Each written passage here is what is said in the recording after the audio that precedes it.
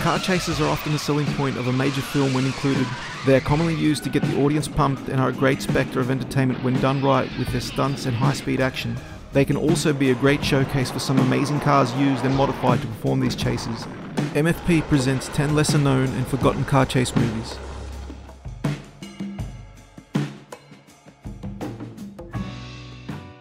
They steal a super stocker and tell the world to eat my dust. As part of a two-picture deal with Roger Corman's production company, Ron Howard came off the success of Happy Days and would go on to star in two of his action comedy car chase movies, the second of which, Grand Theft Auto, was accepted with the offer to allow Howard to make his directorial debut.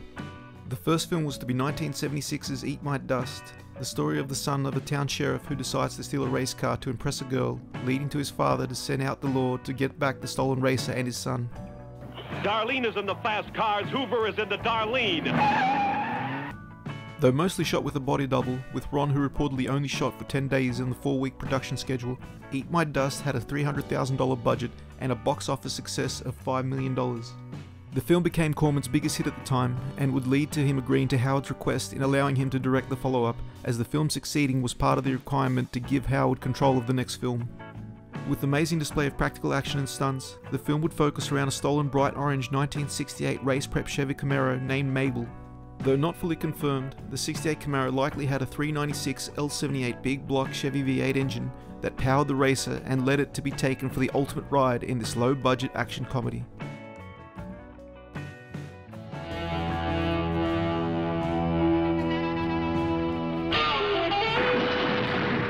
With the low-budget independent hit that was the original Gone in 60 Seconds, actor-stunt driver HB Toby Halicki would make a follow-up in this semi-autobiographical film called The Junkman, that tells the story of a stuntman turned successful filmmaker who is involved in an assassination attempt to kill him after a bitter partner in his company employs hitmen to do so as car carnage ensues.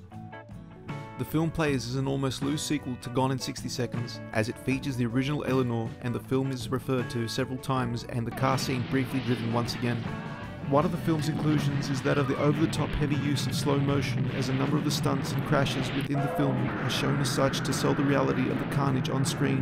which at the time for over 20 years held the Guinness World Record for most car crashes on film, with over 150 cars demolished. The stars of this film that would gain the most focus, however, would be a yellow 1981 Chevrolet Corvette C3 Stingray with a 350 cubic inch L81 engine, and a red 1974 Bricklin SV1 with a 351 Ford Windsor motor, which in Halicki fashion, both cars would be shown on screen smashed to a metal pulp.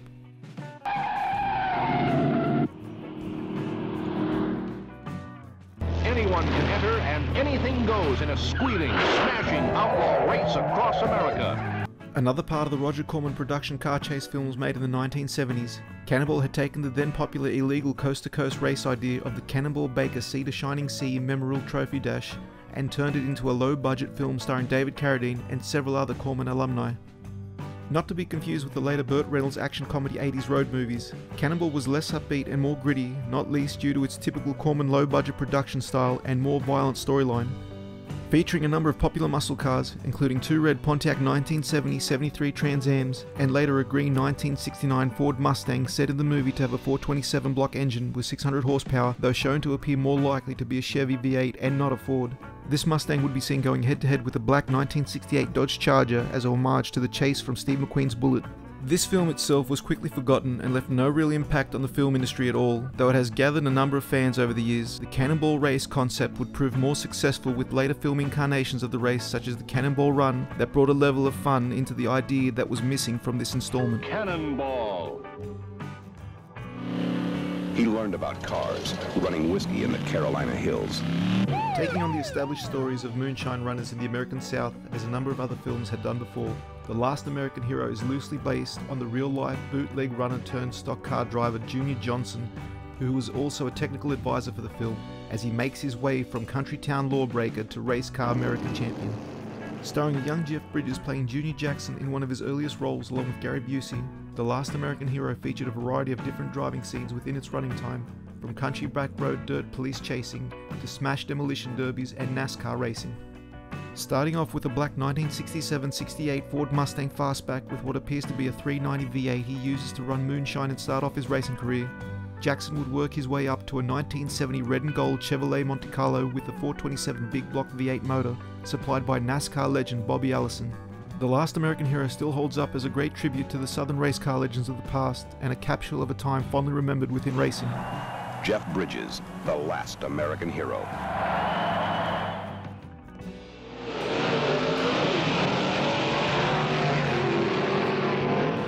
Arriving in 1971 along with the more popular car chase movie Vanishing Point, Two-Lane Blacktop is another cross-country car film that focuses on the freedom of driving. However, unlike Vanishing Point that follows the law in pursuit of a criminal storyline, Blacktop is a film that focuses on two cars and their drivers as they venture off onto the highways and byways of America and those they meet along the way.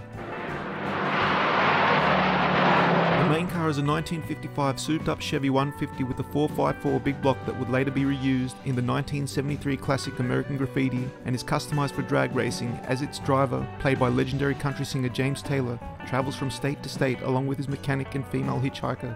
Along the way they encounter a yellow 1970 Pontiac GTO with a 455 cubic inch Mark IV Ram Air, with its driver played by Warren Oates, whose character is simply referred to as GTO in the credits, and who represents an older generation of carmen, as he and the younger group in the Chevy cross paths constantly as they both travel across America together for different reasons.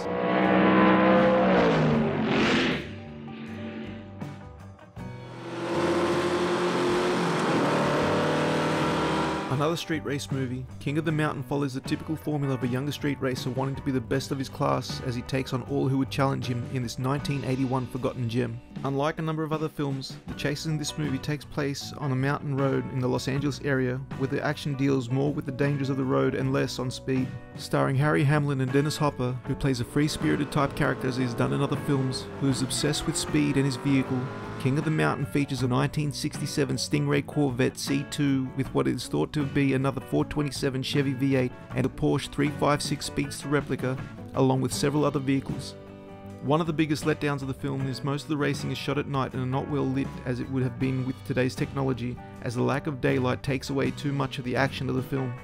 Only towards the end, with the final chase between the Stingray and the Porsche replica set at dawn, do we get to see one of the film's best examples of its mountain racing, as we get a number of great overhead shots along with the feeling of danger given the tight winding road of the mountain.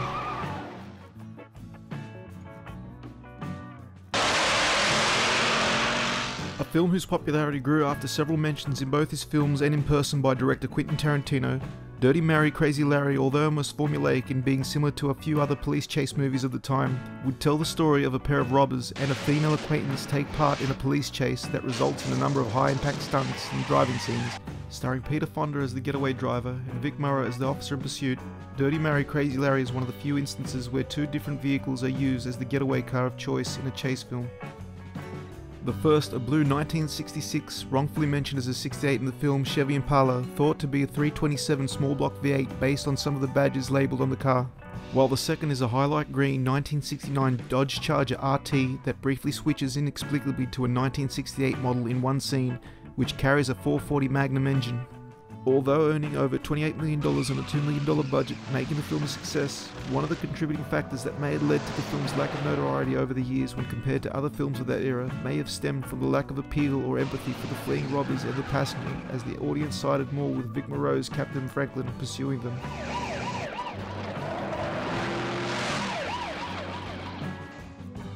He's a booze running, motor gunning, law breaking, love-making rebel. One of Burt Reynolds' earliest good old boy roles, Reynolds would play Gator McCluskey in this 1973 action thriller, featuring some great stunt driving in Hollywood at the time, as the story revolves around a former moonshine runner looking to seek revenge for his brother's murder by a local sheriff in his hometown. Driving a 1971 Ford Custom 500 with a 429 V8 motor, a lot of the action takes place at high speed in the old country back roads of the South, with stuntman Hal Needham doubling for Reynolds in a number of the more dangerous scenes. One stunt in particular in this film performed that was so dangerous was the barge jump, where while escaping his pursuers, McCluskey jumps his car onto a moving barge that was supposed to land on a mound of dirt. However, the car fell short in its attempt and landed on the back of the barge, with half of the car falling into the water as well. The stunt was not repeated and left as is in the final product, along with the infamous stunt where Burt Reynolds himself stood next to his car at the bottom of a hill while the police car pursuing would jump overhead and into a river.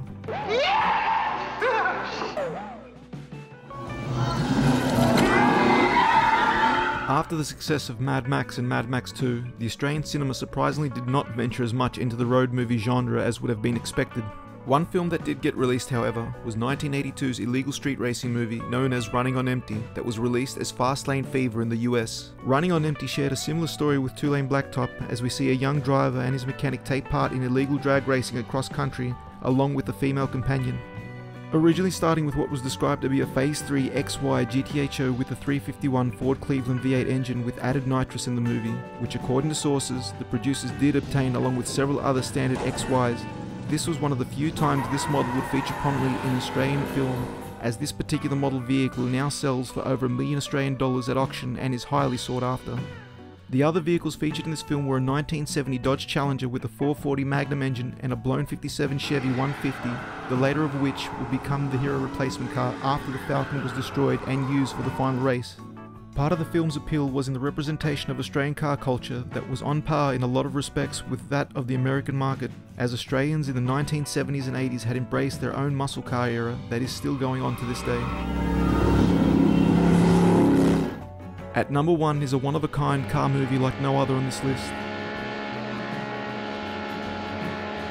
Although only a short film, Rendezvous was conceived by famed French director Claude Lelouch, the idea of which was to attach a camera onto the front of a car as he would sprint illegally across the city of Paris. In order to achieve this, Lelouch chose to perform this stunt early at the break of dawn and in August when the city would be at its quietest and with the least traffic due to the French holiday season. Having no permits and no form of police traffic control, Lelouch decided to do all the driving on the fly. However, 1 to 2 sites en route proved to be too risky with the high possibility of causing an accident. Crew members were placed at certain intersections with headsets in order to alert Lelouch in the speeding car if another vehicle were approaching at the same time to avoid any accidents and abort his attempt. The director would later state in interviews that the radios had failed and had there been a need for contact, none would have been able to be made and a serious accident would have taken place.